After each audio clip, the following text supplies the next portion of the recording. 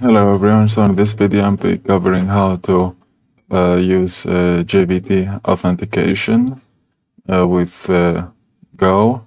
On the front end I have React, as you can see, and so basically I have authenticated some users, right? And here I have Firestore database.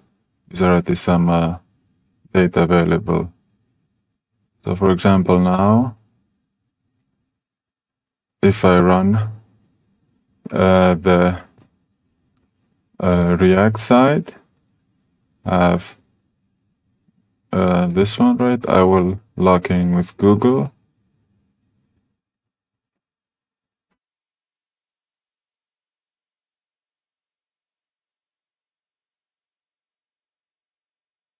So you can see we're logged in, and here I have different kind of recipes, right? You can try to add. It will, you can see it has been working. I think this is the latest, carrot cake. But that is basically not what I want. I want to actually get the JWT, like token, from the React side, as you can see. I use selector from the store TypeScript, and I pass it in my interface, the token, and it's being actually passed in here. It's important to add a header. But in this case, I'm not using any authentication. It instantly is being passed in to any of these CRUD operations. So this is how we should continue. I'm gonna be using, or is it? In the server side, I already created middleware. In the middleware, I just added the course function to allow course. And as you can see, it's in the beginning of runtime base. It should be appended before, and here I set routers. One thing to note with Firebase, you have to pass in two different kind of use two different Firebase packages. One is Fire Client, the client, another is Fire Auth. But in these both cases, we use the same account key. Both are practically the same, but they act upon a different level. One is through authentication, other one is Firebase database. As you can see, here is Firestore client for the database interaction, and here you have get auth client for authentication.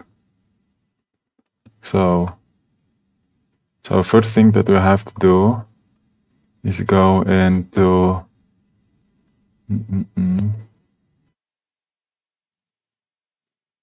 not config cmd, no, not connect, API in controller. You have to go to controller,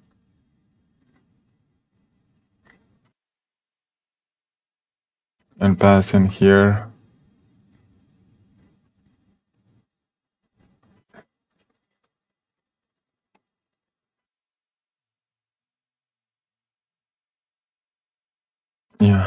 router use for it to be used always. So here we pass in a function. I place C Gin context, and inside here MD to access the middleware. I haven't imported yet, but just gonna create. Let's name it authJWT, auth, and inside here C. So now in the middleware, middleware. Oh, let's just space add it here. Check. How is it called? So now let's take authJWT client, auth client, Gin, handle, func. Now it should actually return. So here, luckily, in Golang, I prefer that over VS Code, but it's obviously your own choice. So now you can see it will use it, and this condition will be used every time when a request is made of any of these, just to be sure, like the right user is making the request. So here I pass in return func the gin context. So because here, like you can see, it's auth and other parentheses C, it makes like an inner return statement. So the first thing that we have to do is define auth header, C request header get authorization token. Here we define a token string. We have to replace auth header bearer comma and to 1. This one, I think I have to, oh yeah, I have to add string. It hasn't compiled yet. Oh no, it's actually strings. Here as well should be strings. Strings, replace, yeah, that's correct. So basically we replace the bearer token with a new one. Maybe I can just show shortly in the Austin hooks. No components.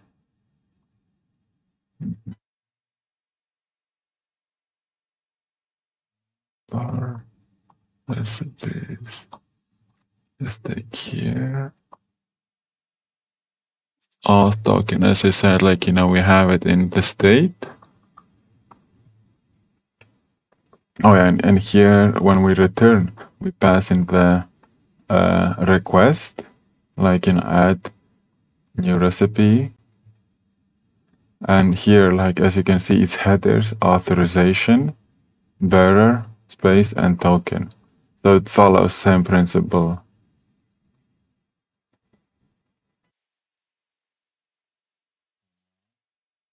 ID, token, air, client, verify, ID, token, and check revoked.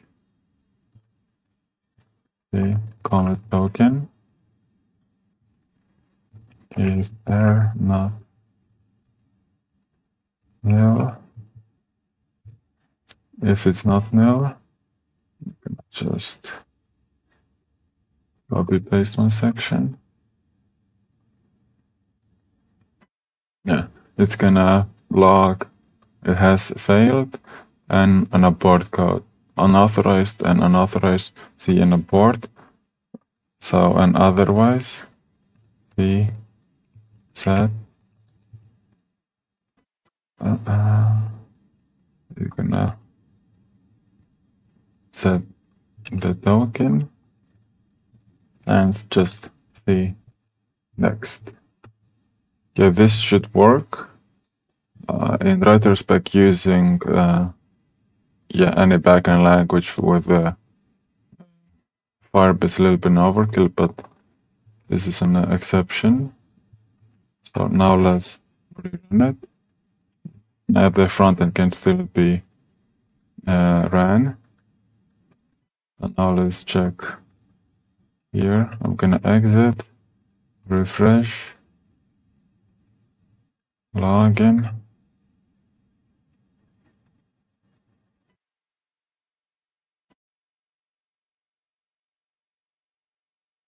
So let's take vegan.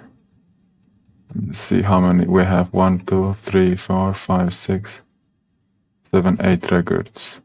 You can see as well, like with user ID. So for example, now if I take, let me just put it like that, just for demonstration purposes.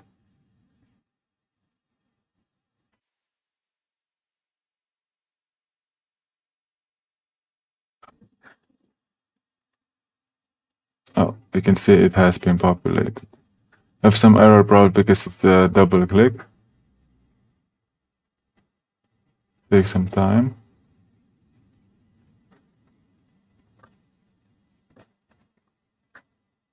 But as you can see, it actually started to populate.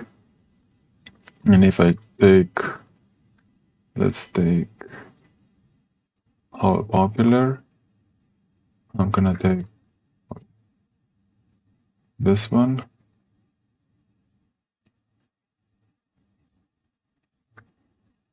Let's slowly add it. Let's see what the console says.